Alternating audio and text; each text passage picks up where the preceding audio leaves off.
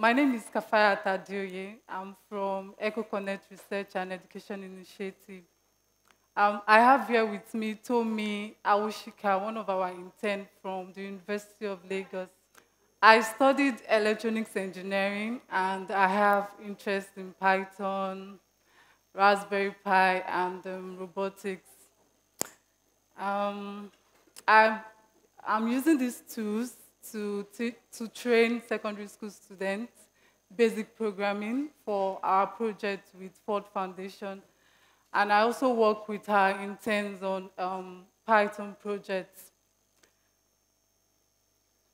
I'm sure most of us here, of course, we are familiar with Python. That's why we are all here. My presentation is going to focus on its application in physical computing and how it combines computer science with electronics, robots, and Raspberry Pi. I'm still going to describe more about these devices later on. They are examples of physical computing devices. So you may be wondering, what is physical computing? Physical computing involves the interaction of physical system with computers using programming. Okay, sorry. Okay.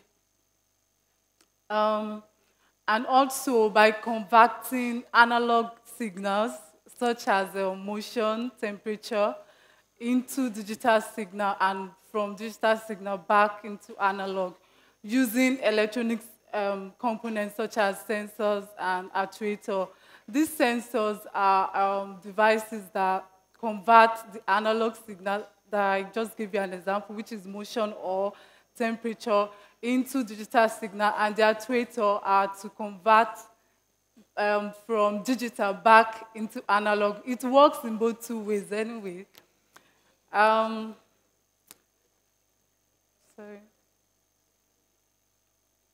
Okay. I'm just going to give you real-life examples of physical system. Examples are fans that comes on and off depending on the room temperature, and also fire alarm system. EcoConnect collaborates with researchers, and one of the projects that they are working on right now is to build a system for food security in Africa. And it is where sensors can measure soil nutrients or the humidity and temperature that is suitable for crops. For my presentation, I'm going to be showing you a very simple demo to turn on and off a component called light emitting diode. And I will also show you a moving robot and a motion sensor that sends motion, pass it on into the Raspberry Pi that has microcontroller to process this data, and then triggers a camera to take picture of that moving object. And this process describes a surveillance system. In my next two slides, I'm going to be describing the devices and components that were used that make up this demo. So Tomi will be showing you the, are you ready, Tomi? Okay. Yeah, as I'm mentioning the devices and components, she will be showing us. So one of the devices is the Raspberry Pi.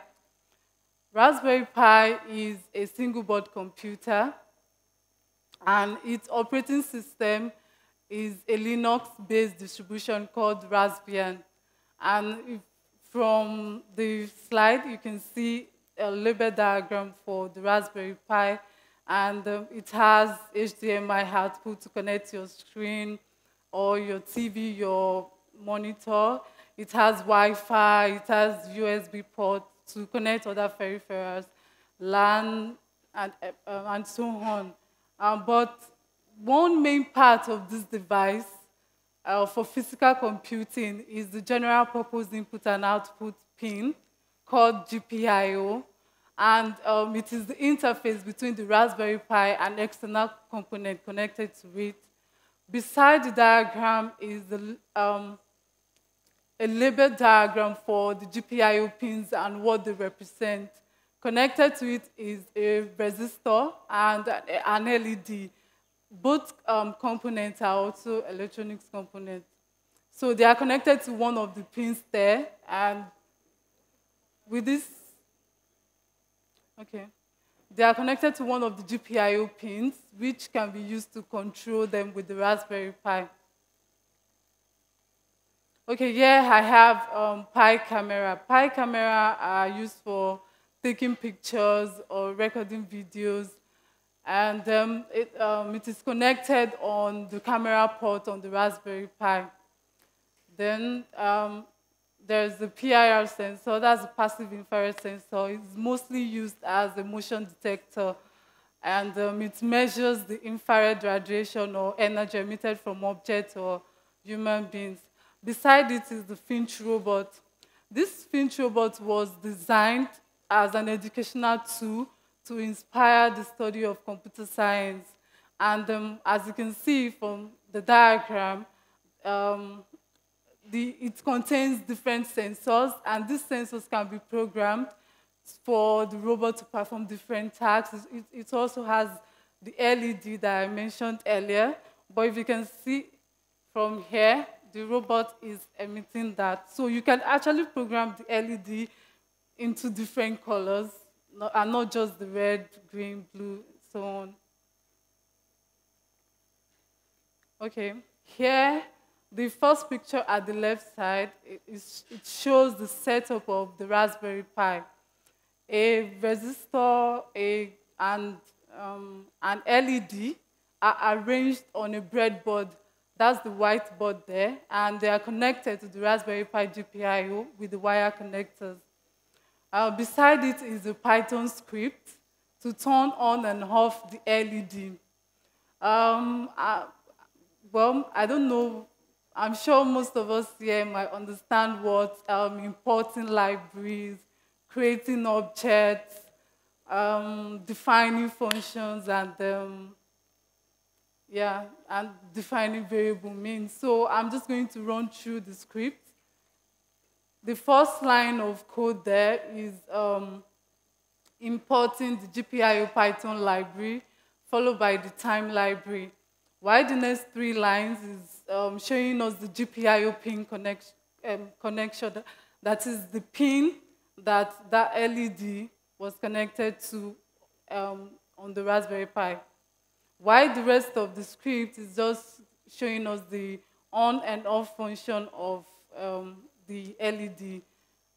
Actually here we use the while loop to control the component.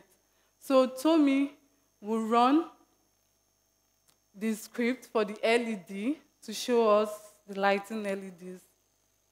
And Tommy, she's remotely connected to the Raspberry Pi through a system using the VNC viewer. As you can see, in between the breadboard, I know I've mentioned that earlier, and the Raspberry Pi is the GPIO connector. So can you move to the side? The LEDs were programmed to come on for 2 seconds and then turns off. So that we'll be independent of power supply. That was why we are using a power bank to power the Raspberry Pi. Thank you, Tommy.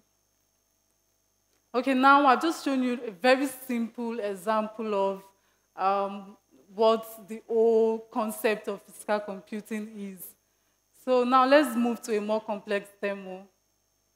On this slide, I have a Python script for a surveillance system. From the script, that's the script at the left side. The first 2 lines is importing the GPIO library. The next is importing the Pi camera library and then the time library. Then the following next 2 lines is showing the GPIO pin connection for the PIR sensor, that's the motion sensor, and then a button. With that button, we are using the button to actually stop the script. Then the other parts are showing the GPIO pin numbers. I mean, the setup to set up the GPIO pins for the components connected. While the rest of the script is just showing us the functions, defining the functions for all the components.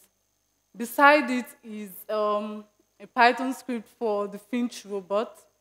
The first line is importing the Finch robot Python library, and it contains functions of every part, every sensor, accelerometer for the movement, the temperature sensor, the obstacle sensor. It contains all that functions so that you can be able to program them.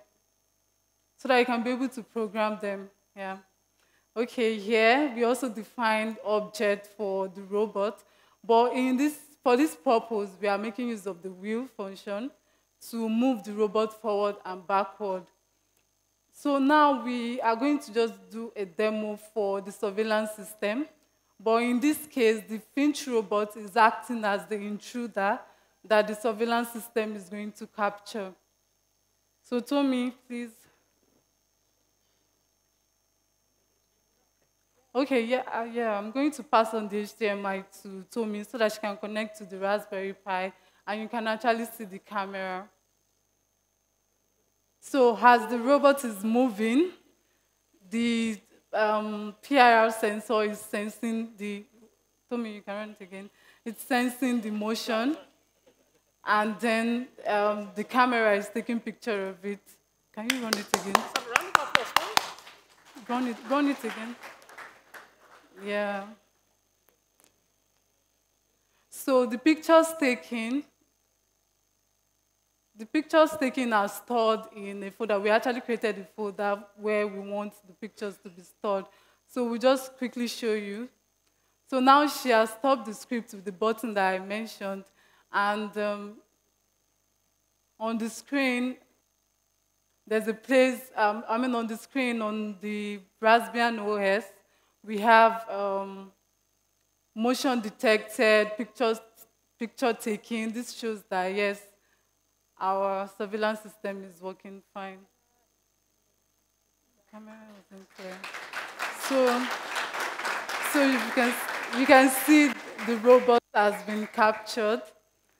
So sorry the picture wasn't that clear, but anyway, that's about it. Yeah, back to my presentation. There are other cases where the surveillance system can be implemented, and examples are listed here. So I'll start with the burglar detection, where if an unknown person invades your home, you can, for instance, program the system to send pictures to your email or as a tweet, and you can quickly call for help. Traffic monitoring. Let's take, for instance, here in Lagos, one of the major problems is traffic.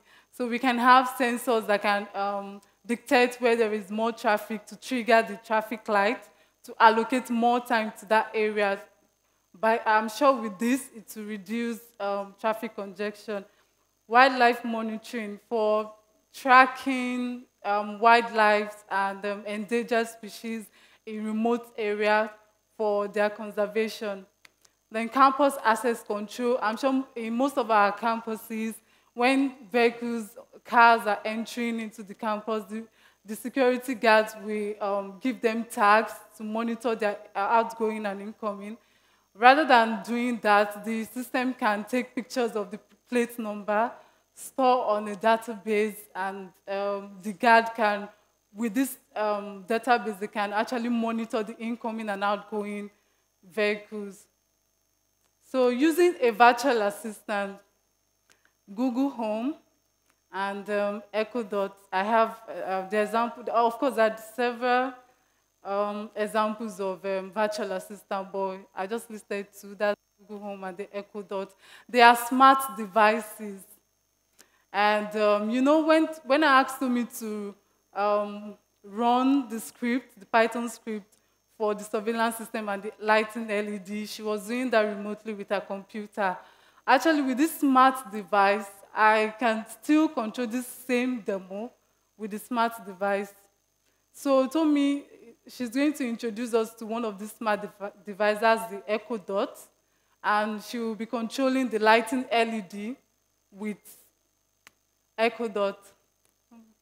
Okay, hello everyone. So We have here an Echo Dot made by Amazon. And most of you know Amazon, you shop online and stuff.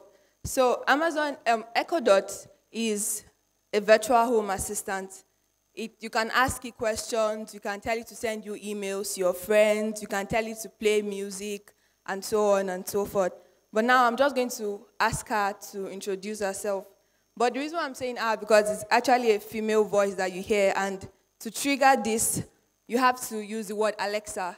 Alexa kind of wakes her up. So, Alexa, who are you? I'm Alexa. I can answer your questions, play music, tell jokes, and more. To learn more, just ask. What can you do? Another question. Alexa, what is the weather like in Nigeria? Alexa, what is the weather like in Nigeria? Which location was that? Alexa, what is the weather like in Lagos, Nigeria? Right now in Lagos, Nigeria, it's 84 degrees Fahrenheit with partly sunny skies. Today's forecast has some sun and thunderstorms with a high of 84 degrees and a low of 70 degrees. So I don't know if my time is up. Okay, you can see that we can ask her questions. But what I'm going to do now is that I'm going to tell her to put on one of the LEDs here. Alexa, turn on GPIO 21. You got 5 minutes for question I actually don't want to take questions. Yeah. I want to end it. Alexa, turn on GPIO 23. Okay, turn it off. Turn it off. Let me just turn them off like this. Alexa, turn off GPIO 21.